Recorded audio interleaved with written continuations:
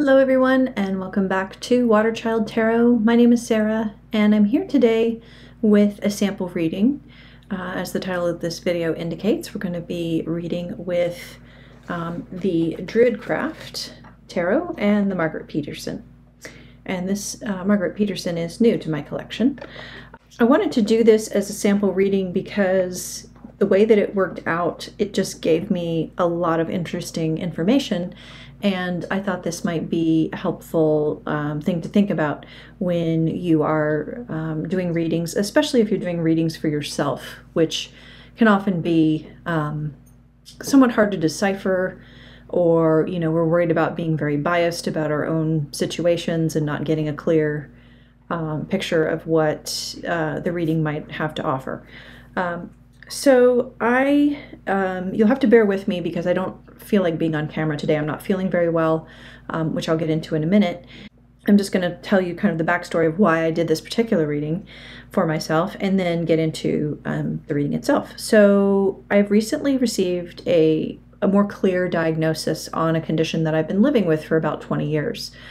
And not to be, totally mysterious about that, it is an autoimmune disease called Hashimoto's disease. It's actually quite common, and it's linked genetically, and I'll talk more about that in a minute too. So it's been an interesting month or so that I've been doing research into this. In case anyone is interested in the resource I'm using, I'll caveat this by saying I am not a doctor. I am certainly not your doctor. And so I am not dispensing medical advice. And so I have turned to a particular book, which I'll link in the description box below, in case, you or someone is affected by Hashimoto's and has a diagnosis on that and wants to. What I'm getting around to here is the reason for my reading. So in my research, what I have found is that there's a recommendation to make a lot of dietary changes to sort of cut off the various pathways that trigger the body to attack itself, that make the autoimmune disease flare up. Even though I've been on various restrictive diets over the years and I've tried a lot of different things, it's still kind of intimidating to have to cut out other things or to shift the focus of your diet and sort of how you're thinking about putting meals together and the components of those when you encounter that kind of advice. And so my question was around basically how to deal with this information, how to deal with this and learning this new protocol for Hashimoto's and making all these dietary changes. So not about the diagnosis itself or directly about medical advice, but to how to handle that medical advice and how to act on it. I will say that I would never go to the cards just to try to diagnose something, right? Because when you go to any kind of oracle, I believe you are just tapping into your own intuition that is maybe something that's hard for you to tap into without these tools. So I think consulting an oracle for medical advice has a lot of limitations. So I wouldn't go to this for medical advice. I wouldn't say help me diagnose what's wrong with XYZ part of my body. But I think where tarot and other divination systems, especially narrative divination systems, have a strength is in helping us deal with the psychological impact of medical diagnoses, or dealing with change, or dealing with difficult topics, or being frustrated about something. I think that's really where these things can shine and where they can be most helpful. Okay, so with that preamble aside, I will get into the reading itself. I started out, I didn't intend to do this reading with 2 decks. I just wanted to do it with one and kind of get an answer. And it was funny because I wanted, something fairly straightforward. So I was like, okay, I'll pick an RWS clone. I don't really feel like reading with RWS in this moment. So I went with the DruidCraft because it's, a pretty neutral deck. It's got open-ended imagery and, it's beautiful. I love Will Worthington's art. And so I just asked the question, how can I best react to this diagnosis and move forward with this information? And these are the cards that I got. I got the Hermit, the 7 of Pentacles, and the 2 of Swords. So these are the cards I got, and straight out of the gate, no surprise that we have the Hermit here. When I asked the question, I was actually trying to avoid the question. I was trying to read on some other sort of more banal topic, but I got these 3 cards and I was like, oh, this is actually what's on my mind, and this is the reading that I need to pay attention to. So it's funny because sometimes tarot, even in trying to avoid things, will point out what you need to know. Because this reading didn't make any sense with the other topic that I had picked out. But just prior to that, I had been thinking about my health, and so this is what came up. Here we can see someone, you know, who's searching with their lantern, looking for answers. I see this as sometimes a scholar card. They don't present that way in this particular image, but someone who's knowledgeable, someone who is not afraid to go off by themselves, the lone wolf idea here. And I just see this as, you know, needing to continue to gather information, needing to continue to seek sources from people who are more knowledgeable about my condition than I am or have been. Because like I said, I've been living with this for a long time, but haven't really been investigating, you know, the root causes of it. And then with the 7 of Pentacles, we get a figure who is harvesting something out of a tree. It looks to me like this is an oak tree, and then that would be mistletoe. And mistletoe is an interesting plant in and of itself. Again, I would not read this as like advice to take mistletoe because it is a toxic plant. But I know it's used medicinally in some cases in a much milder preparation. But just the idea of harvesting natural herbs, turning to natural remedies, and that kind of thing was sort of the first idea that I had about this card.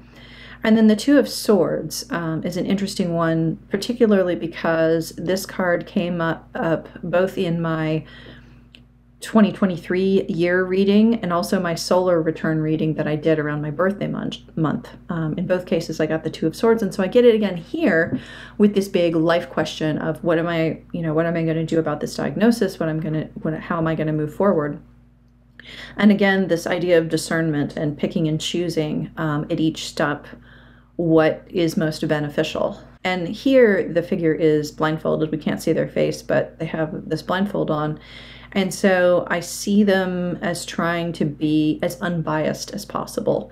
So not necessarily relying on, you know, previous modes of operating or kind of modes of thinking of like, this is going to be too difficult. I don't want to do it. I don't want to face up to this.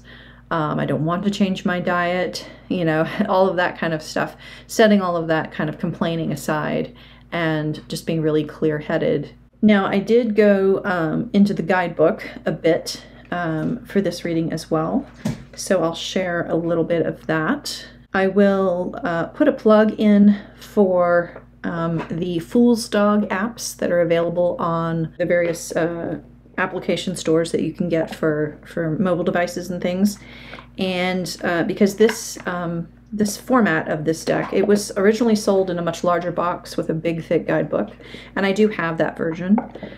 This was the version that came with this thinner guidebook, which is useful but doesn't have as much information. There's also this Fool's Dog app, which if you don't have this deck and are not interested in it, but you're curious about the writing in it, I believe it's about $3.99 right now on the App Store. So the nice thing about that is that you can still see all the images of the cards. You can actually get the computer to do a reading, to pull cards for you if you want. And then you get the full text of the big thick guidebook.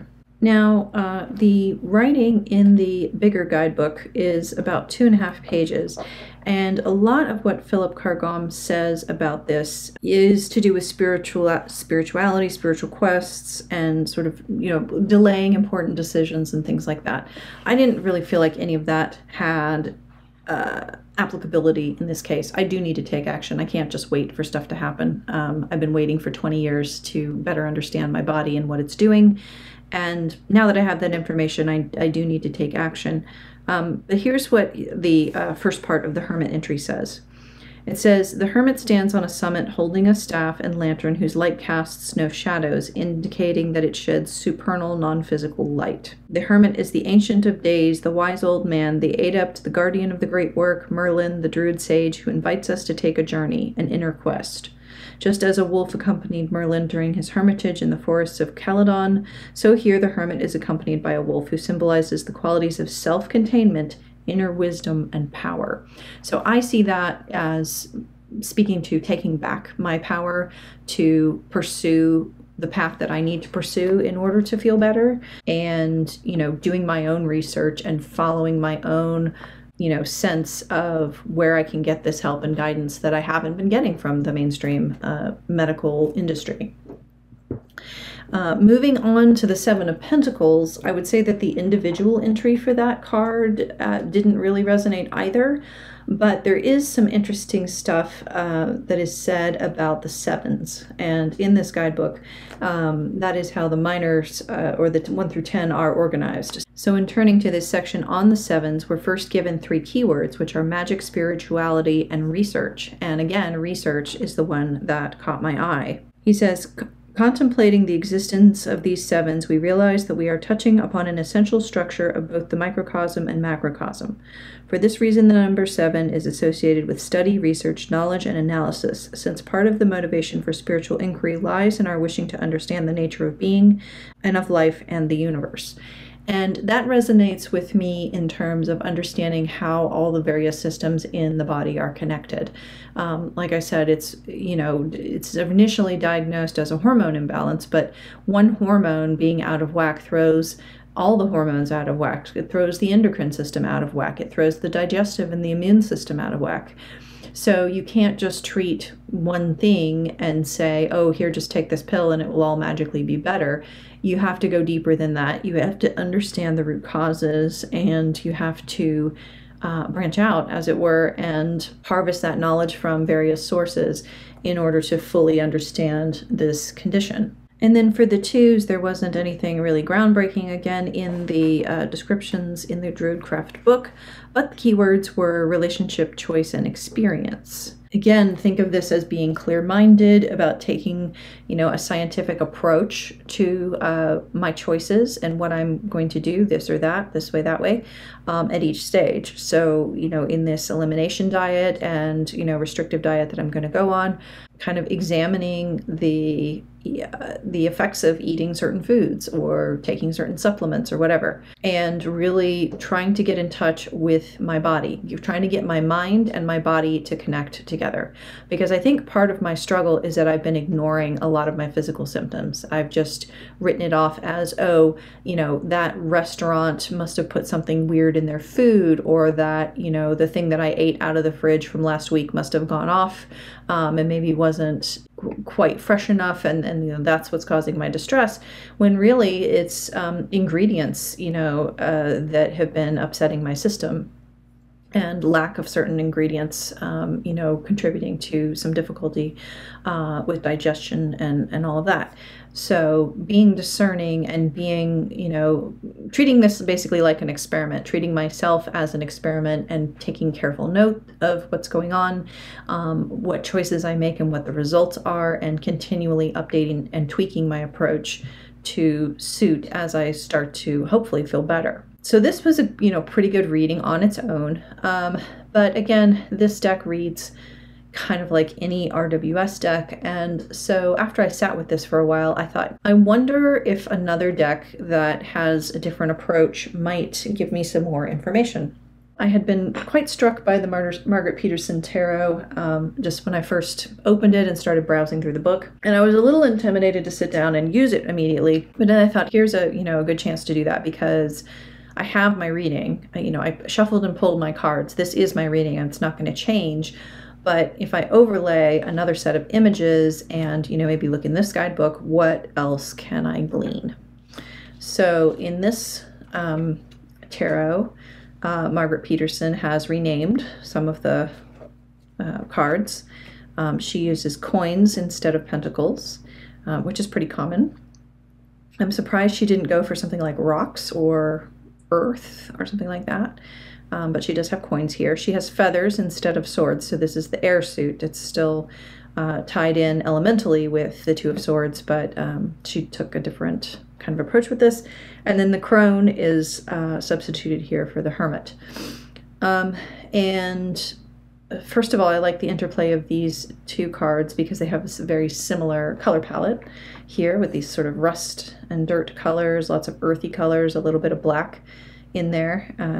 I think they just play well together, and it's interesting to me that this Two of Feathers is the oddball of the three and kind of sticks out as different. So if we compare both the imagery and then the guidebook here, just first, like thinking about a hermit versus a crone, I think of a hermit as someone who does want to be withdrawn, as someone who does intend to simply go off on their own and not be bothered and learn on their own. A crone I think of more as someone who is maybe pushed to the edges of society, but doesn't necessarily intend to be on their own. It's just that society has disregarded them because crones are typically old women and they are undervalued, especially in Western society now. From maybe, a pagan or a witchcraft perspective, crones are more valued for their wisdom and their insight. And so I saw this card as saying, look to people who do know more. Look to people who have studied this condition. Look to people who have studied this condition through the lens of a more natural remedy, something that is more tied in with the earth, something that is not dependent on pharmaceuticals or surgery or things like that, but that is more tied in with the environment and with the natural processes, the interlinked processes of the body, which are not really well regarded in Western medicine. And then we get the Seven of Coins, and we see another reference to herbalism to me here. So we have up here, we have a reference to harvesting some kind of natural material, natural herbs. And then here again, we get a depiction of herbs in this card. But we also get this depiction of, it sort of looks like a cave painting, and to me it looks like a family. You have two larger figures and a smaller figure. So, two adults and a child. And then over here we have the Two of Feathers. We have this globe sort of shape in the background, this round image, and then two feathers going in opposite directions here to sort of mimic the opposite directions of our swords in this card. And I just want to read you a little bit from the Margarete Petersen guidebook about these selections as well. So I mentioned in another video that the major arcana each have a poem that goes with them. The Crone, aging a spiritual journey. The soul listening inward through the ear labyrinth. Listening to the voice of the heart, place of knowledge and wisdom. The old traveler on her way to the point of oneness where she touches the cosmic whole. Wingless flying straight into the heart, every step is perfect. I think that's a beautiful poem. On a sort of a functional reading like this, what should I do? It's basically saying, trust your intuition. Trust that even though medical science has kind of let you down, that you are smart enough and you can evaluate other sources of information that are available, and you can discern, and through help with my regular GP, who is on board, by the way. She's not being proactively helpful, I would say, but I ran my ideas past her and sent her a copy of the book that I'm using for guidance, and she said, yeah, this seems fine, go for it, and we'll do some more tests and see how you're getting on once you've, made these changes. And so that told me sort of to trust my intuition. Like I found this book and I got really excited about it, and then I wanted to make sure that it was okay and got the go-ahead. So that was good. So for the earth element itself, Margarete Petersen says that on a physical level, the earth element represents all that is solid and heavy, such as bones, organs, flesh, hair, and teeth. These are all things that are affected by the disease that I have been diagnosed with. And so that just pointed to, again, that the very practical, very body-focused you know, just keeping that in mind, keeping in mind that I'm really practically trying to help heal my body. And the other thing, like I pointed out, you have this family here, and in talking to my parents, I have discovered that I knew that they both suffered from low thyroid and also take this medication, but not only them, but also at least one grandparent on each side of the family. So there is a gene that is linked with Hashimoto's and probably indicates more susceptibility to this condition getting triggered in the body in the first place. And I am convinced at this point, even though I have not had any kind of genetic analysis, I'm convinced I must have this gene, because all of the symptoms that are discussed are just lit up in my body right now. And it makes perfect sense that, you know, having seen that from an ancestral point of view, that this is just something that I'm very susceptible to, and it was very likely going to hit me at some point in my life. So not to feel necessarily like I failed or something like that, but just that, hey, this is a situation I have to deal with. And then again, in the Two of Feathers, Margarete Petersen discusses analytical thought, scientific kind of thinking, but also pausing in meditation and considering your thought patterns. And I think that's going to be helpful for me too, not just to be up here and discerning through the practical applications and the, you know, do this, don't do that side of things, but also looking at how I may be stuck in my habits and patterns of the last 20 years and things that have not been helping me. And sort of, I think one of those things where you have to give up, you know, certain foods that you really like or certain things that you feel like you can't live without. That's all just a narrative, really, that you've made up. And you can change those thought patterns if you work at it. So accepting this as a reality, and again, turning my mind, instead of looking at like, oh, woe is me, how sad, I have to give up my favorite foods. Instead, looking at that and going, well, how do you feel after you eat those foods? You feel terrible, which is how I feel today after having had a very, you know, maybe 3 bites of something with gluten in it last night. I just feel not very good today, and I can directly link it to that meal.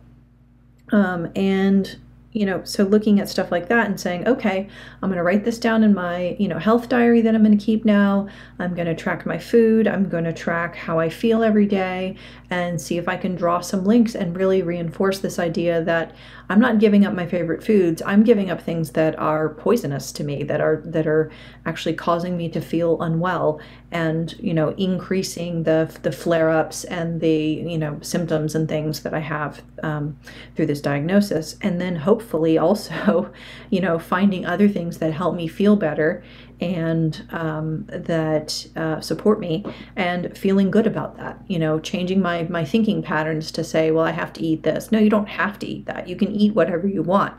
But if you want to feel good and you don't want to be miserable in your body, then you make different kinds of choices and you will feel better, and then you'll feel better about that because you won't be suffering as much. So that's kind of the whole reading. And I just think it's interesting how, you know, these things, these 2 decks talking about the same topic, both are distinct, and then they also overlap a bit.